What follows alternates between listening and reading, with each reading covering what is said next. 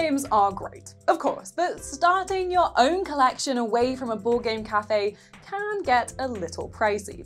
Once you start adding up big boxes of miniatures and metal pieces, the numbers start rising. But you don't have to spend a ton to start filling your shelves with fun games. There are great party games, two-player experiences, dexterity games, and more, all for under £20 or under $25. So, I'm Maddie from Dicebreaker, and these are 15 budget board games to add to your shelf.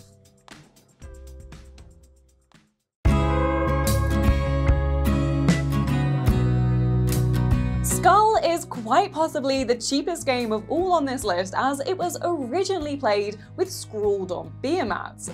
First invented as an old biker gang ritual, or so the legend goes, Skull is a bluffing game for 3 to 6 players. At the start of the game, each player is dealt out a stack of 4 identical square cards bearing their player colour and symbol. 3 of those cards are printed with pretty flowers, and 1 is printed with a menacing skull. Gameplay is split into 2 phases, placing down cards or making a bet. For example, I reckon I can flip 2 cards over and not draw a skull. From there, you either raise the bid or call someone's bluff. If you manage your bet, then congrats, you're halfway to victory. Reveal a skull at any point though, and you'll lose one of your cards randomly for the rest of the game. Lose 4 and you're out. Succeed twice though, and you win.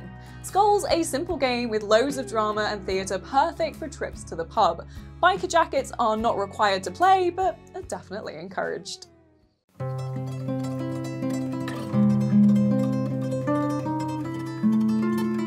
If you're someone who likes fireworks, you've probably always wondered what it would be like to create your own dazzling display. Well, wonder no more, as Hanabi is your chance to do just that. Players work together to place suited and numbered cards in the correct order to create the best display. It sounds simple enough, but rather than selecting from your own hand, you have to hold the cards backwards, meaning everyone else had to give you clues on what you hold and what you should play. Players are limited to either describing the suit or the number, and only have so many clues they can do each time. It's a pleasantly head-scratching logic puzzle as you work out which cards to play, and removes a major obstacle common in a lot of cooperative board games of one player taking over the decision-making. True teamwork is needed if you're going to pull off a spectacular display. So now you can add explosives experts to your CV. Well, if you succeed.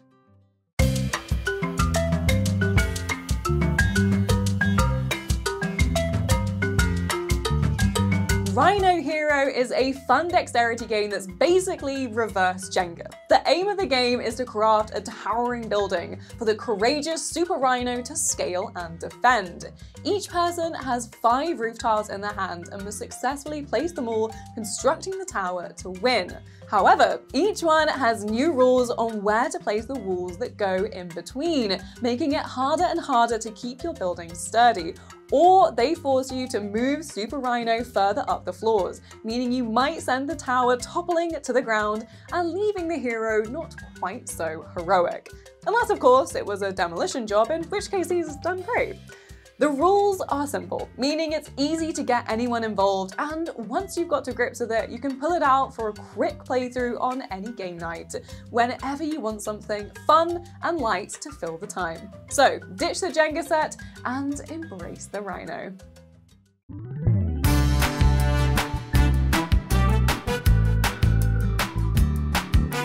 For those not in the know, Point Salad is not only a game, but an unofficial genre. Games in which loads of different scoring conditions are available, and it's up to you to try and wrangle as many points as possible before the game ends. Well, Point Salad, the card game, takes that concept as literally as you can, with players drafting vegetables into their play areas and using them to score different conditions. At the centre of the table lies a shop of tasty vegetables randomly filled from piles on the end of each row. On the back of every vegetable card, however, is a different scoring condition that you can also pull into your play area, giving new ways to score all of your vegetables.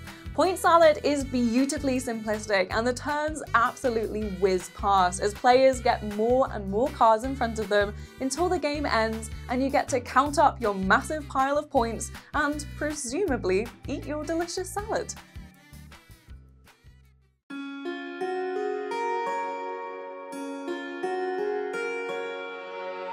This compact little roll and write has quickly become one of my favourite games. It's quick, it's simple, and the ever-changing dice rolls means it's always different.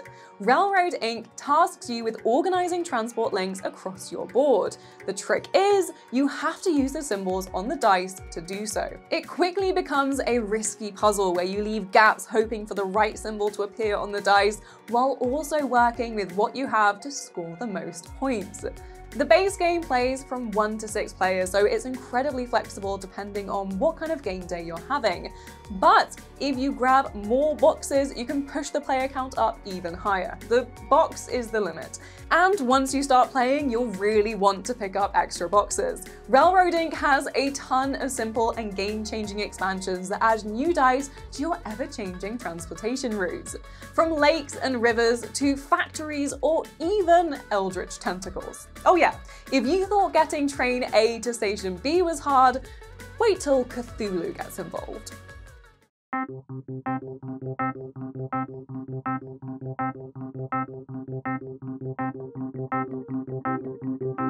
The Crew: The Quest for Planet 9 is a fantastic card game. A trick-taking co-op game at its core, players lay down cards of the same suit with the highest number on them winning the round. The Crew translates the vastness of outer space into a short little game that tests players' attention spans. Each game of The Crew revolves around players working together to complete a set of objectives, which can be as simple as having the last round be won by a card of a certain suit, to much more complex requirements, such as playing each round of each suit in a particular order. However, players cannot communicate what they have to the others, so need to watch what other people play and remember what their objectives are. Fun, simple, and a little tricksy, get ready to explore outer space in this quirky co-op card game.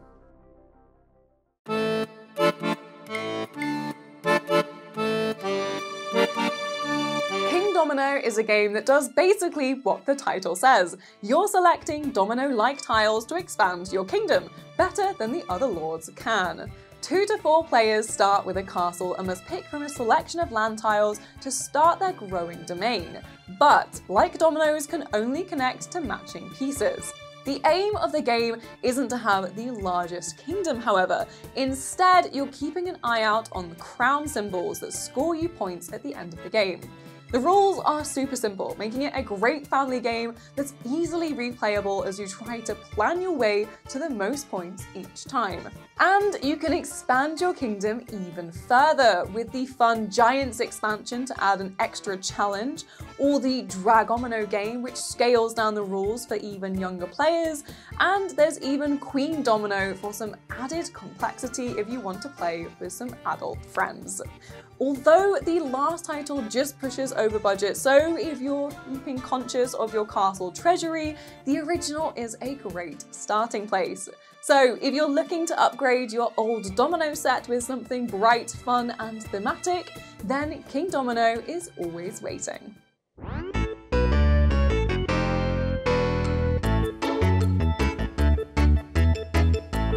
From a series all about creepy crawlies and silly card play, Cheating Moth is by far the most chaotic of the bunch.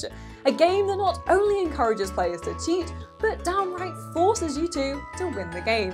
It plays a lot like Uno, with players having to place a card on a central stack that equals the value of the one below it, or a unit up or down from their hand, with those that can't forced to draw another card. You win the game by emptying your hand of cards before anyone else, but each card you place has a chance to trigger a special rule. Ants will force the other players to draw more cards, but the titular Cheating Moth can only be played by cheating. Throw it behind you when no one is looking, drop it down the side of the sofa, anything to get it gone. And at the end of your game, you can enjoy looking around your room at all the secret cards scattered about and have a good laugh.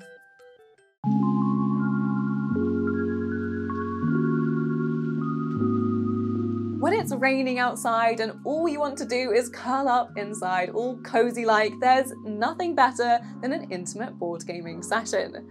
Days like this call for Patchwork, a board game for 2 players using the various trimmings you've acquired over the years. You must piece together a quilt, making sure to utilize as much space as possible, and obviously scoring as many points as you can. Your aim is to cover as much of your board as possible, selecting quilt pieces by purchasing them with buttons. Because, of course, this is an adorable game. How else would you pay? You'll eventually get into a rhythm of choosing and placing quilt pieces onto your board, maximizing all of the space you have, and being sure to pick up good buttons along the way. For a challenging and yet undeniably relaxing 2-player board game, why not get wrapped up in a little patchwork?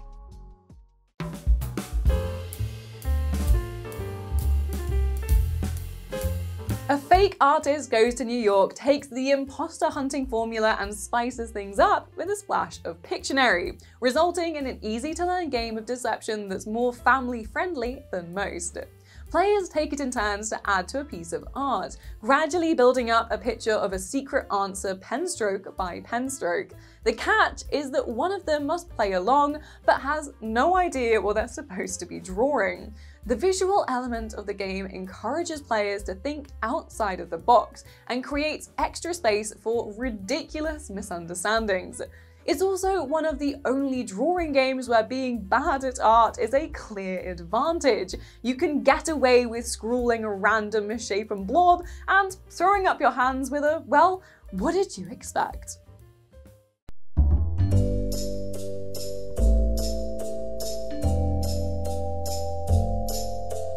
If you love Machi Koro but want a scaled-down budget version, then let me introduce you to Happy City. This delightful little city builder sees you appointed mayor of a town and must fill it with things to attract residents, make them happy, and, of course, earn yourself a little bit of extra money. Because without cash in the bank, you'll struggle to get the brand new sweet factory that you so desperately want.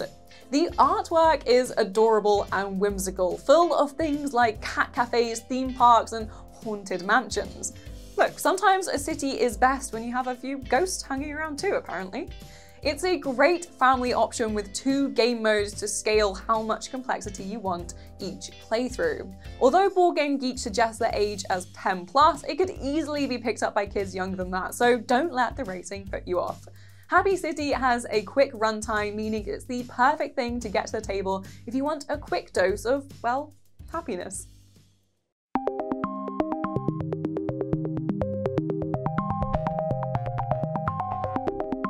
Hive is a simple and speedy abstract board game requiring absolutely no setup, able to be played on any flat surface, so ideal as a travel option too. Playing is straightforward enough, with each player choosing whether to be white or black before they take turns laying down tiles displaying various beautiful bugs, from the noble beetle to the delicate spider. Like abstract strategy games such as chess, the aim of Hive may be simple.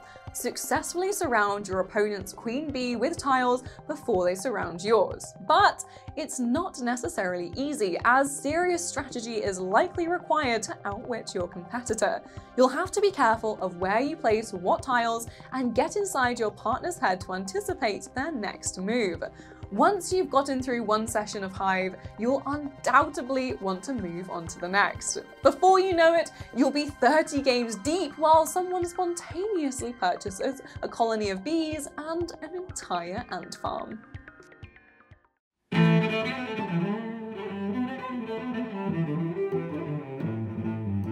This simple card game was a surprise hit for us at Board Game Convention Essenspiel last year, but our editor Matt has certainly sold Sea Salt and Paper as a game to watch. Each type of card scores you points differently, but mostly comes down to creating matching sets of the nautical theming. For example, pairs of crabs or sets of sharks and swimmers, an unfortunate but profitable pairing, and runs of shells, penguins, and sailors. The most interesting mechanic though comes when a player calls Last Chance. This is a risk-reward bet where you claim to have the most points.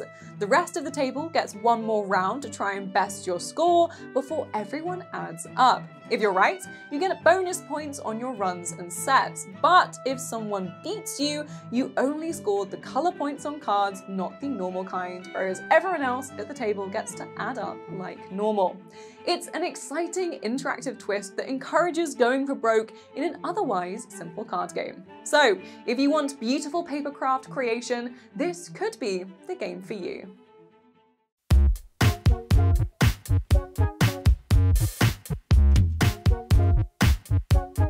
If you want a card game that everyone will enjoy, then you've got to pick up 6 Nimmt. This deceptively simple card game has become a staple at the Dicebreaker office. There are 104 numbered cards, each with a certain amount of bull heads on them.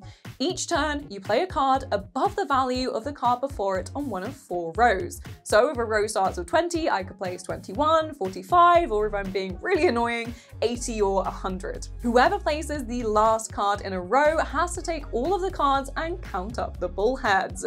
The winner is the person with the least amount of points in the end. It can play with 2 to 10 players, so a perfect party game that has a little more thinking to it. Plus, once you start, you will definitely become addicted. We spent the entirety of our weekend at Essen last year cracking 6 Nimmt out at any given opportunity, and to this day, if you ask someone on the team if they'd want a game, I can guarantee it would be an enthusiastic yes. So, those were 15 of the best budget board games that you can pick up for under £20 or $25. Which games do you recommend that don't break the bank? Let us know in the comments below, and while you're there, don't forget to give this video a like if you enjoyed, and make sure to subscribe to Dicebreaker for more videos on all things tabletop. You can also head over to dicebreaker.com, our website that posts daily news, reviews, and updates on all of the world of board games and beyond. And while you're there, you can also check out dicebreaker.com/subscribe to become a member, where you get discounts to big events like PAX and Comic-Con, you get monthly free adventures and maps and more, and if you become a member for a full year, you get a free board game, a straight up free board game. So head on over there, and until the next time, I hope you have a lovely day.